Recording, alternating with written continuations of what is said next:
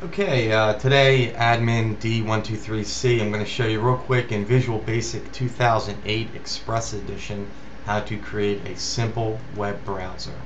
So you go to File, New Project, once you've got the application open. Windows Forms application is already going to be highlighted. And you can just call it, I've already got a Windows Application 1 in there already. Windows Application 1 or 2, or just web browser, whatever you want. Okay? And we're going to take this Form 1 that opens up and just kind of drag it the whole way over here. Okay, great. Now, what we're going to do is, once your toolbox is open, all Windows Forms, we're going to add some buttons.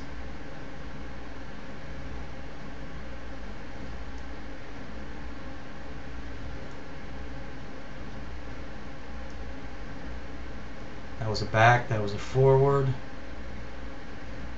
That can be a home. This can be a go button.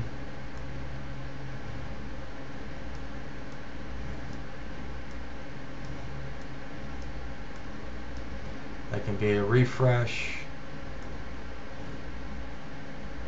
And that can be a stop.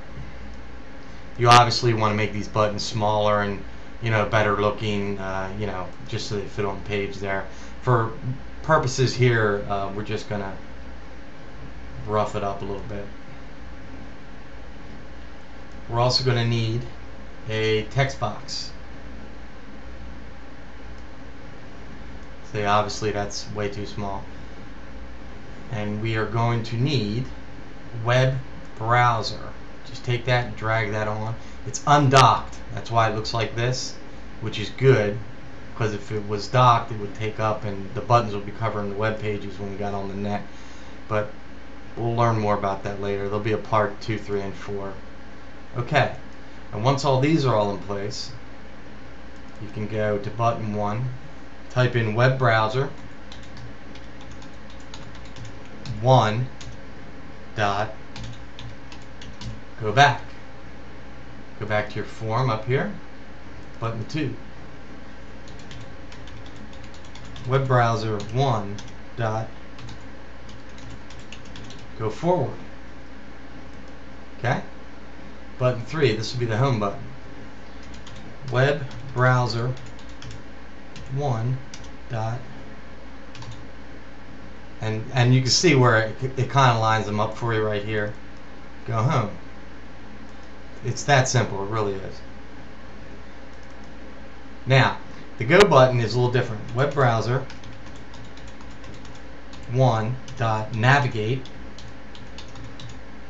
okay, and then parentheses, text box 1, that was the text box we put on there, dot text, and parentheses. Okay, we go back to the form. Now we've got a refresh button here, button 5, web browser 1 dot refresh. It's that simple. And then button 6 will be the stop, web browser 1 dot, and that's just simply stop. Okay, great.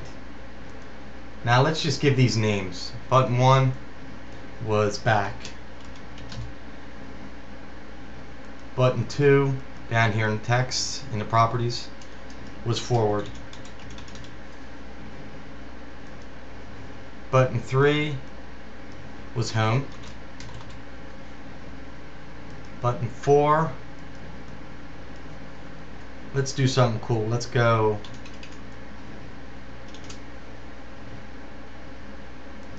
like go. Okay, button 5 is refresh, and 6, now I'm going to do here, I'm going to do a capital X, and I'm also going to do the foreground, the 4 color. It's got to be the 4 color. I'm going to do a custom, and I'm going to do a red, and as you can see, it's red. Refresh, you know what I'm going to do? I'm going to make that one green. You can do that with control text over here. Make sure it's the 4 color. Okay? That's a pretty good green. We'll stick with that.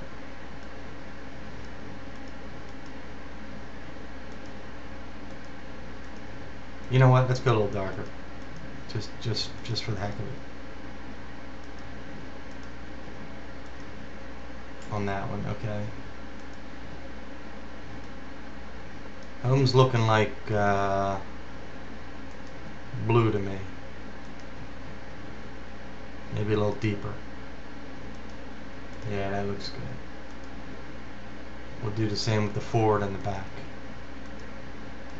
Okay. Custom, deeper there.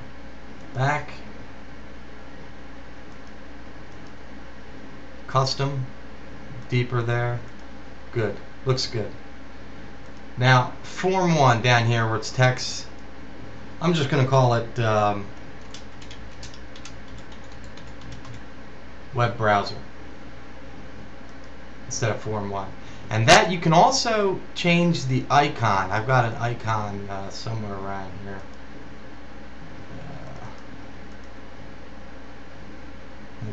There's a Spider-Man icon.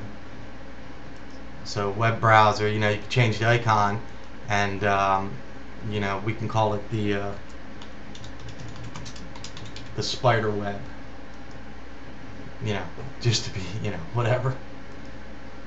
Okay, so we're going to check for errors. We're showing 0 errors.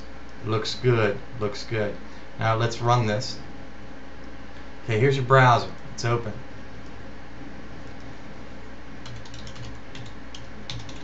Google.com, go. There we are. Let's take it home. Boom, MSN. Looks good. Let's go back. Let's go forward. Refresh the page. Stop the page. That works too. You know what? I'm going to stop right here.